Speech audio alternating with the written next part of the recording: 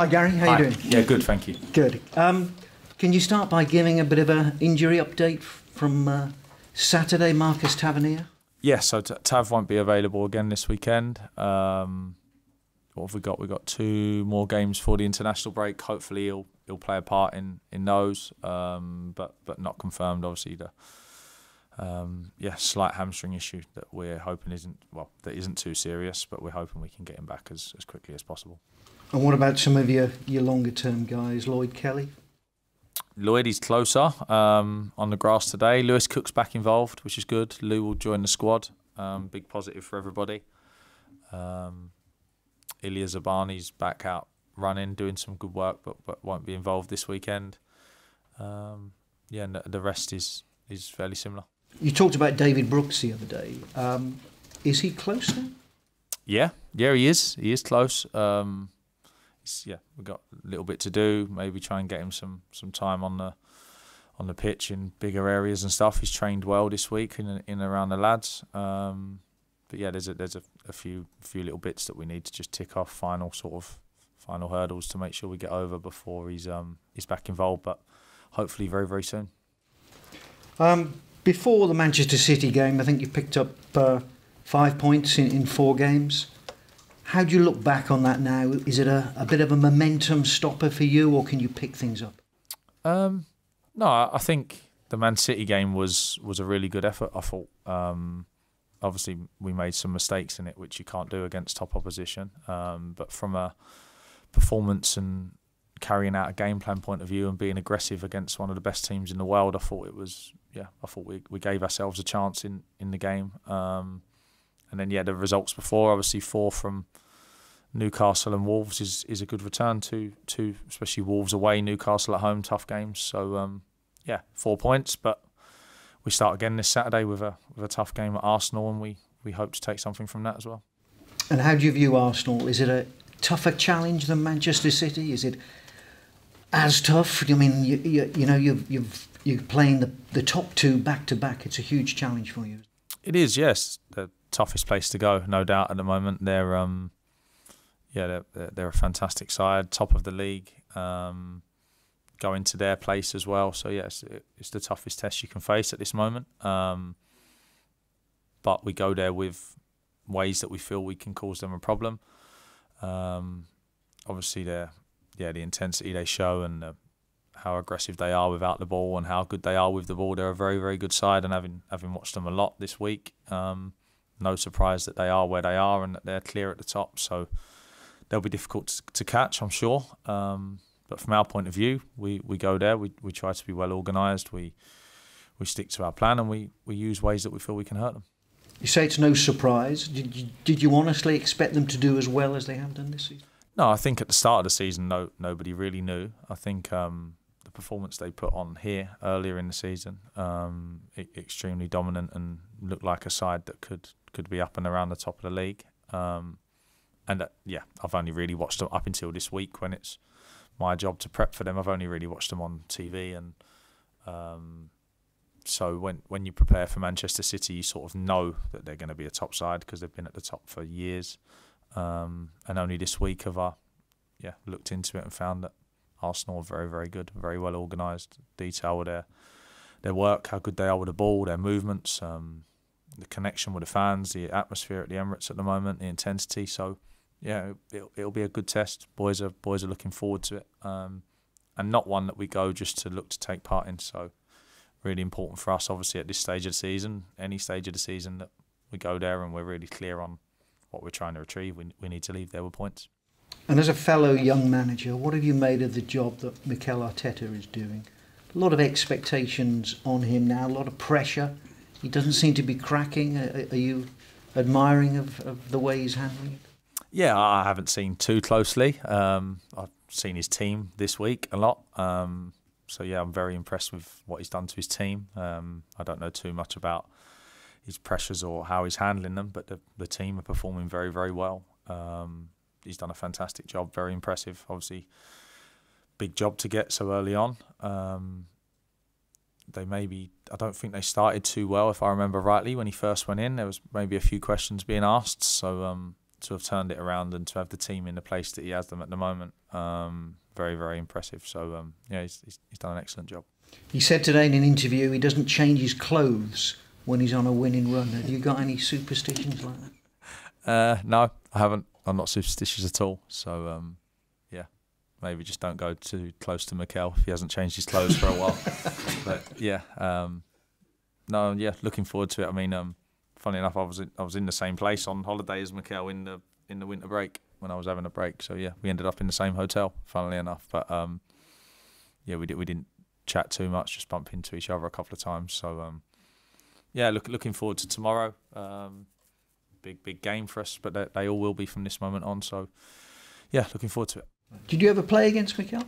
Yeah, I think I did. I'm not sure how many times, but he was a good player, strong, technically very good. So had a good playing career as well. So was intelligent on the pitch as well. You can generally tell in the way that they play that they're going to go on to be managers and things. You can say they have a real tactical awareness of what's going on around them. So not always the case, but with Mikel that was definitely the case. And what have you made of the way some of their younger players really seem to have stepped up this season? Nketiah, Martinelli, have you been impressed by what they do? Yeah, very good players, of course. Martinelli, has been excellent, hasn't he? He's played majority of matches, if not all their matches. He's a threat with his pace. Obviously, Nketiah's come in since they lost Jesus, and it's done very, very well. They use Trossard as well a little bit at the moment as a 9, so they still have options. Of course, very, very strong squad. Back four have been impressive as well. Not too many changes in the back four very often. Manages to name a real settled side, and they have a good defensive record. Managers sometimes talk about free hits, which is an odd phrase when every point matters. Is this a free hit? Definitely not. No. The Man City game wasn't. This one isn't. I don't see any game as a free hit. So 3 points available. We'll do our best to get them. And what will it take for you to win then? Yeah, big effort from everybody, of course.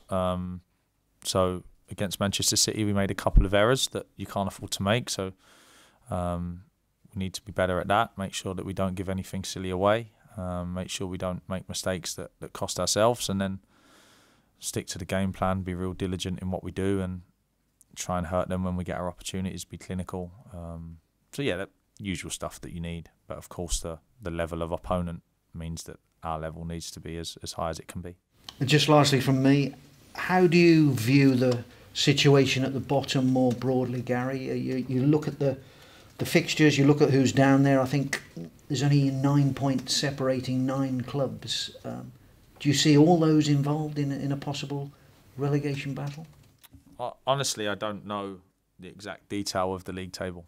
I don't. Yeah, I couldn't tell you who was above us or just above us, fully focused on the game on Saturday, trying to get 3 points. I'm sure as we come nearer the end of the season, and hopefully we're a bit further up the table by then, but I'll probably look at it slightly more as it becomes more relevant. But at this moment in time, full focus on us and what we need to do. Thanks, Gary.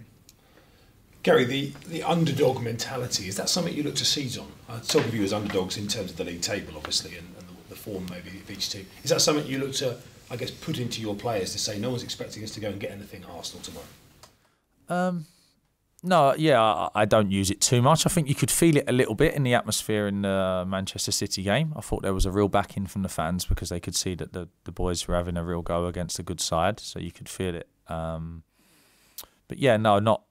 Not from me really. I'm very clear with them that I expect us to be competitive in every game. So are Arsenal a good side? Yeah, they are. Can they cause you problems? Yeah, they definitely can. But we're in the same league as them. So we go there tomorrow and we give it our best go. And I expect us to cause them some problems. And I expect us to be able to deal with situations that they throw our way. And as I always say, we'll see how we go, accept the consequences after, dust ourselves down and get ready for the next one. From what you saw against City last week, what do you see in your squad now that puts you in much better stead to get things from these games, maybe compared to what you had available when you played United over Christmas, Tottenham earlier in the season, Liverpool obviously before you took charge? The squad seems to be in a much better place to be really competitive in these games. Yeah, injuries are still a big problem for us, unfortunately. Something that we haven't really been able to shake last last few months or few weeks, however long it's been. Still have key players missing, which is that does damage, of course, to what you can produce week in, week out. So be massive to get as many of them back as we can and make sure we keep the ones that we've got fit. But yeah, the squad is deeper and has more quality in it, no doubt, than it did before January. So let's say if we'd have had 7 injuries at times in December or whenever it was, we would have been really, really short. Now, if we do get that many, at least we have enough to make sure we can still try and be competitive. But still equally as important that people like Tav, Lloyd Kelly, Matthias Viña, Ilya, Lewis Cook coming back, people like that. It's just, even Brooksy, like having these people back in and around it just makes such a huge difference to what you're able to, the level you're able to perform at. So yeah, can't underestimate how important it is that we get the boys back fit and keep them there.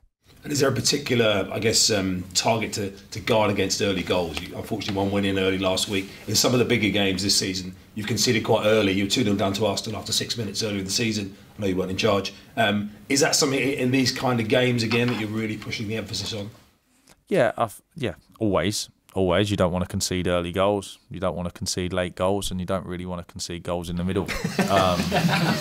So, yeah. But early ones obviously may have an impact on how the place feels. I thought if we look at the Manchester City game, the goals sort of govern or change how everyone sees the game. So if you look in depth, look at the 2 Manchester City games we played this season, we didn't lay a glove on them up there. Numbers we didn't have hardly any shots. The home game we had 13 shots against them, the most they've conceded this season, bar none.